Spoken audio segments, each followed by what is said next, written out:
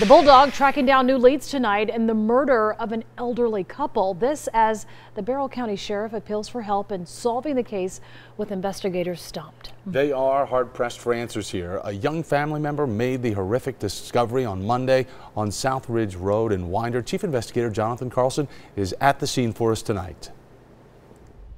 Guys, good evening from outside the home. A family member telling me off camera, please find who did this. 70-year-old Willard Hess was an accomplished writer with a love for Shakespeare.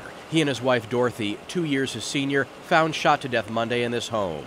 Investigators say one of the victims may have been followed into the home by the driver of this black sedan captured on a neighbor's home surveillance camera. We fully believe they are responsible or know who's responsible for their homicide. No signs of forced entry and nothing missing. What we can only assume is they allowed the person in. Detectives now leaning towards the killer being someone the couple knew or was expecting. I've learned the latest lead is a tip pinpointing where the car was prior to here. The race is on to find footage of the car before it's deleted, a shot that may show the plate or a face. If you've seen that car or hear anybody bragging about who did this, you're asked to call the Sheriff's Department in Barrow County tonight. I'm Jonathan Carlson, the CBS 46 Bulldog. If you have a tip for our Bulldog, we want to hear about it. The best way to get a hold of him, email him at thebulldog@cbs46.com.